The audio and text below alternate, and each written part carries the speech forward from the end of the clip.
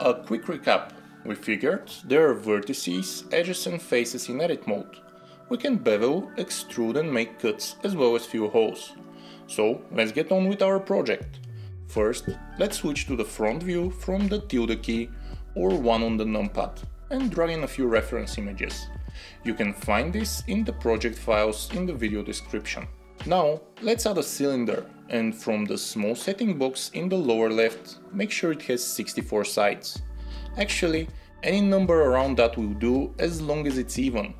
We can switch to edit mode, hit 3 for faces and delete the top and bottom. Now hit 2 for edges and select the top row by holding down Shift. You can hold Alt and left click to do it faster.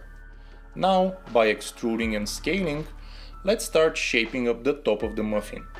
Take your time and make sure you create evenly spaced faces. Once we round off the top, we can fill the hole with faces. Let's proceed to the bottom. We just need one more row of edges and we can fill that hole too. Also, if you look at the reference images, there is a bit of taper to the whole thing, so let's do it with scale. Now let's create the little grooves we see on any muffin.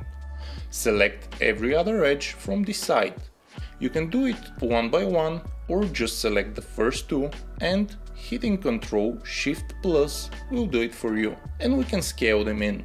To finish off the model, let's add a few more cuts with Ctrl plus R. So that everything is nice and even. You've probably also noticed that things look a bit edgy.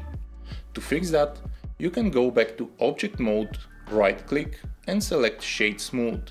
That way, Blender will know, even though the model is made up of small planes, it should treat it as a smooth surface. And if you're not happy with the shape, just keep selecting edge loops and use Move and Scale until you get a nice shape.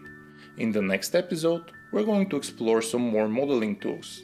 Also, if you have skipped some of the previous steps but wish to follow along from here, you can get all the project files for this tutorial series from the link in the description below.